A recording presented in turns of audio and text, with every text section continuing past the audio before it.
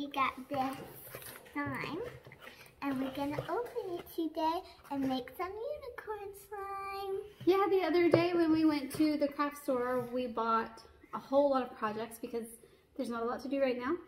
So we got the Unicorn SlimyGloop. Emma picked this out, and so we're gonna make some unicorn slime. Are you ready to get started? Yeah! All right.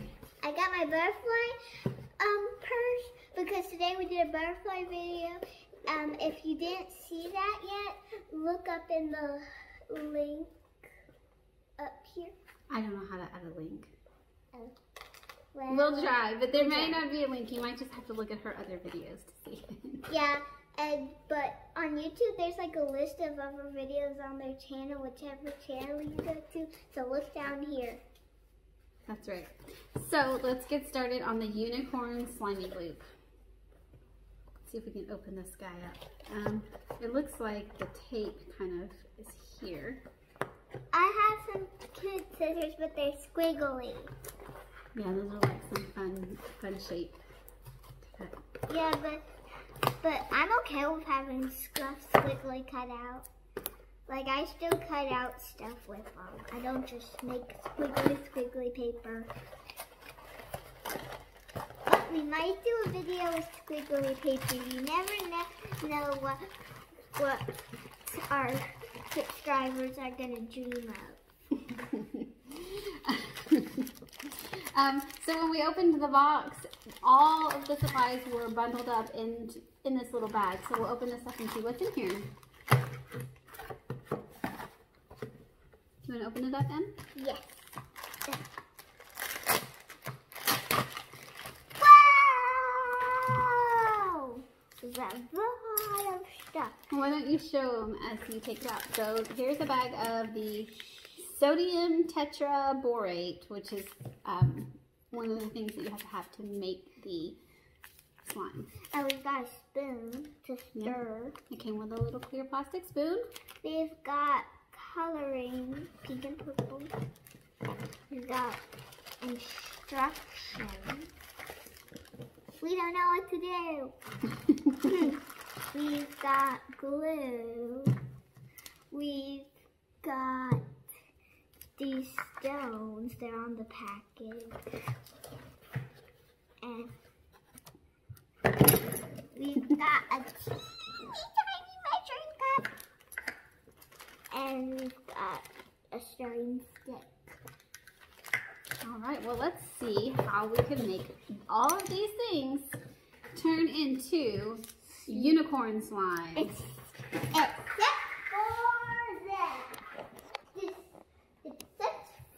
for this stuff. This stuff does not need to turn into slime, you guys. You don't need a measuring cup slime, you don't need a spoon slime, and we don't need a stirring stick slime. No, we'll use those things to make our slime. So, first things first, we read the instructions, right? Yes. So what does it say? It says, follow these 4 rules. 1, do not eat SlimyGloop brand slime or any of the ingredients. Can you handle that? Okay. 2, be careful not to splash any solution into your eyes. Can you handle that? 3, wash hands thoroughly with warm water and soap after each use. I think you can handle that because it's going to be sticky, so you'll want to wash them, won't you? And 4, be sure to cover your working area as making SlimyGloop can get a bit messy.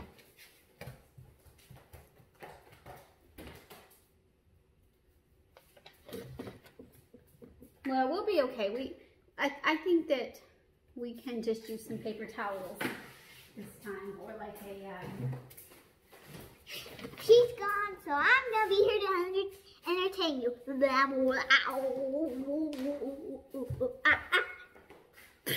So we will take a dish towel and we will cover, right?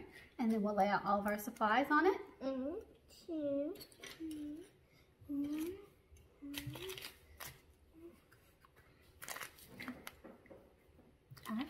All right, so we've got everything laid out on our covered work area. So now we can read the first direction. Fill a disposable cup with 25 ml of warm water.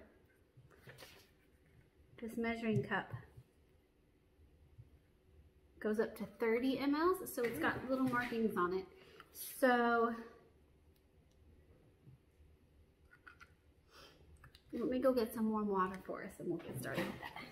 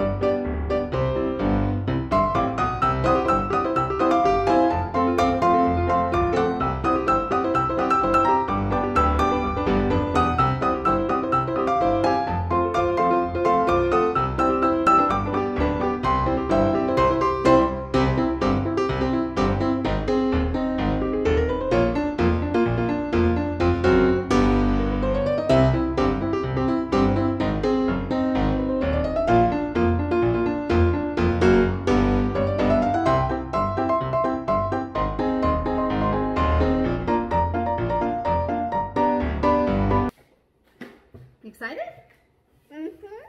Have you been entertaining while I've been gone? Maybe. Maybe. All right. So it's maybe I've been pretending to make the slime. Maybe. So it says to fill the cup. Fill this. We're going to use this as our mixing cup. So it says to fill it with 25 ml of warm water, and this is 25 ml at this line that I'm making right here. So can you pour enough warm water? See, I made a little line at the 25 mark. Pour enough warm water into this to make 25 ml. Okay. All right. Perfect. Look, guys, she did such a good job. She got it right there on that line. I'm kind of pulling it funny. She did a great job. So you're going to want to put that into here. Can you pour it in? Yes. Good job. Now it says measure and pour 16 ml of white glue into the second cup of warm water. So here's our glue, and this has 40 ml in it. So that's going to be, do you think 40 ml is going to be too much or not enough? Not enough. So we need 16. Is 40 too many or not enough? Not enough. Well, actually, it's way too many because we only need 16 and this has 40. Yeah. So, I know, snap. But you know what else is a problem? What? This measuring cup only goes up to 30 ml. So how are we going to measure 40? What should we do? We should go in the kitchen and get a bigger measuring cup. Well, that's an option, but if we only wanted to use this measuring cup, what could we do? What? We could go turn the camera off for a little bit, get some more glass, and make it bigger! That's a good idea as well. So, if you have 30, what number could we add 30 to make 40? Do you guys know? 4. Well, if we add 30 plus 4, we get 34. What's 40 minus 30? There you go. So what if we fill this up to 30 and pour it in, and then fill it up to 10 and pour it in? There we go. So we're gonna fill up our cup. Can you pour the glue in?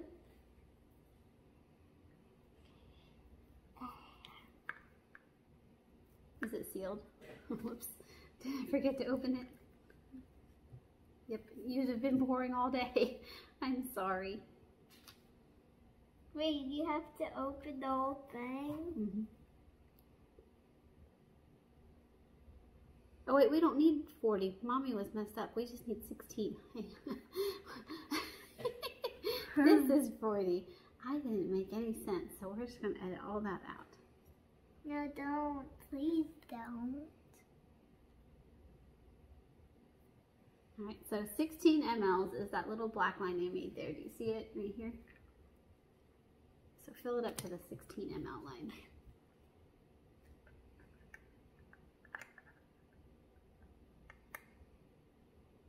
Whoop, there you go, there you go. Perfect. All right, now we are going to pour it into the water.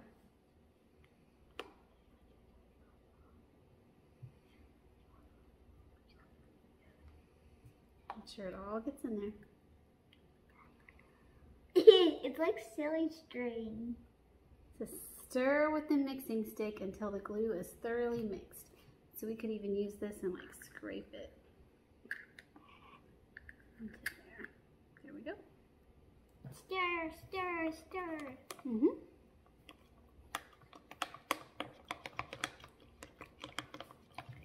Is this what would happen if you mix the silly string, since it looks like well? Oh, I didn't read the directions closely. I completely skipped over a whole set of steps. So the first thing, before we mixed up the glue, we were supposed to mix up the sodium tetraborate. So what if so here's what we should do. We should go ahead and put that in and mix it in and see if it still works. Yes, I think we can still do it. We're just doing the steps in a little bit different order. So we were supposed to measure out 25 mLs of water and a spoonful of the spoon provided of the sodium tetraborate. So I'm going to go ahead and open this up. And pour it in the spoon. Yeah, and then you can pour it onto the spoon.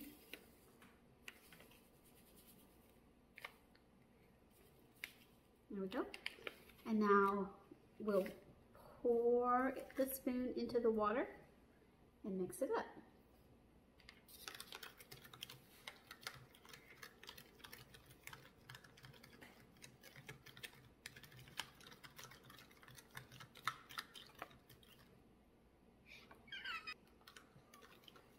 We have our sodium tetraborate all mixed up.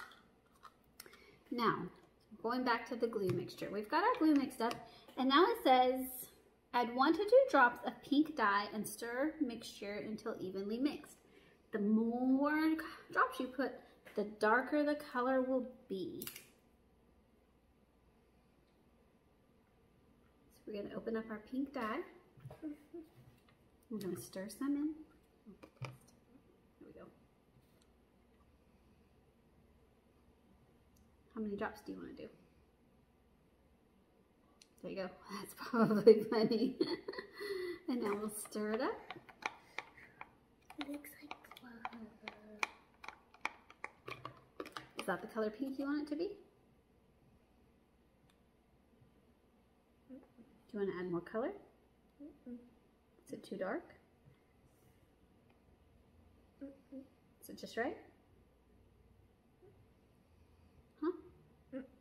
What do you want to do to it? Well, it's not time for that yet. So, and now it says mix half the gems into the glue mixture. I want to stir more. Okay.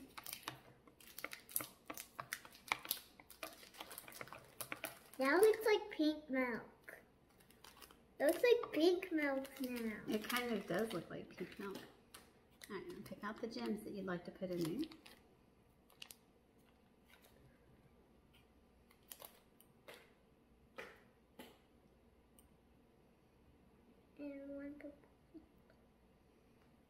Alright, and now this is our chemical reaction that's going to make it the glue mixture and the sodium mixture, the sodium tetraborate mixture into our slime. So it says slowly mix. You slowly mix this into this. So pour a little bit, but not all of it. And then mix it up. Okay.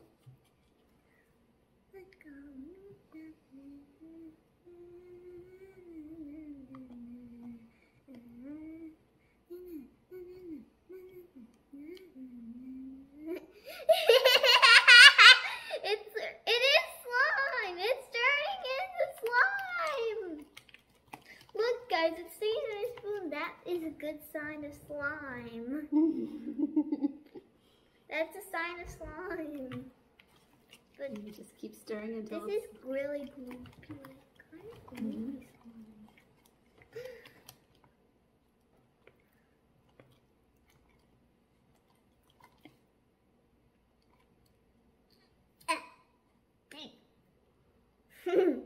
That's still sticky.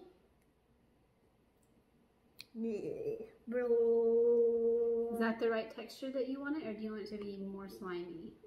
It's perfect. I It's like perfect. this. It's like Play-Doh but slime. Alright, so now we're going to make the purple. I'm going to get one more little thing. I can play with my font now. I can't make bubbles. It's like the spaghetti. It's like the spaghetti slime.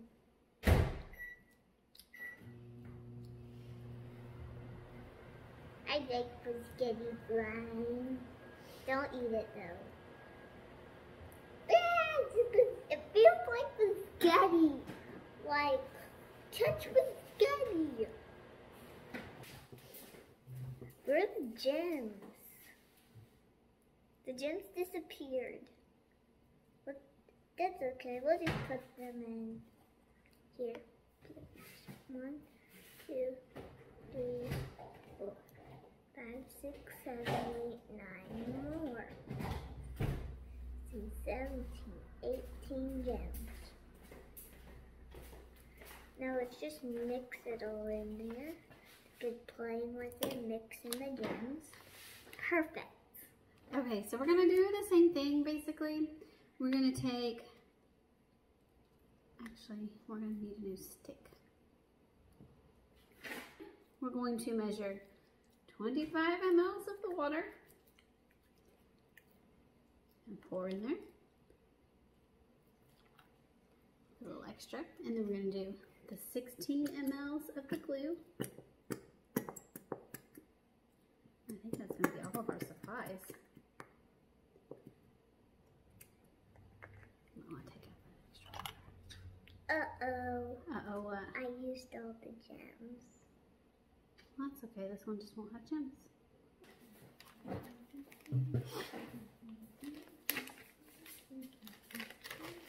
So, to keep our slime from drying out, we'll put it in our tiny little snack-sized zipper bags. No, I want to play with it first. Okay. So I can get it out. This one's kind of gloopy. Kind of gloopy. It's more gooey than the other kind, isn't it? It's gloopy, kind of. Like, It's like more like really slimy. Look.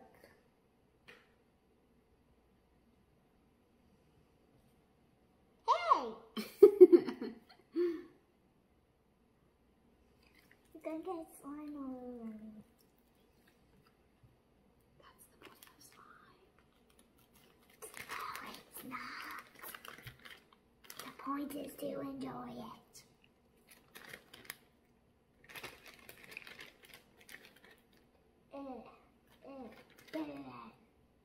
Get Get in. Get in. Get in the bag. Get in the bag. In the bag. Get in. Get in. Get in. Get in the bag.